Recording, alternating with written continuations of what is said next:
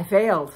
I was supposed to launch FIRE, Female Inner Ring Entrepreneur, and it was supposed to launch at the beginning of the year, and life just came at me. I can't even tell you. I got food poisoning. My dad took a spill. I had to take over his power of attorney and get it.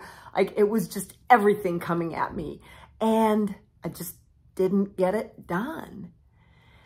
And so I'm trying to put the lessons that I teach to work, right? That it's not a failure if you get back up. And here I am getting back up and inviting you to come join me, because you know what would have really helped? What would have really helped if I would have had a group of women like what I'm trying to create. Women who are there for each other, who push and pull and support, who get real and get down in the stuff with you, so that you can learn and you can grow and you can stand back up.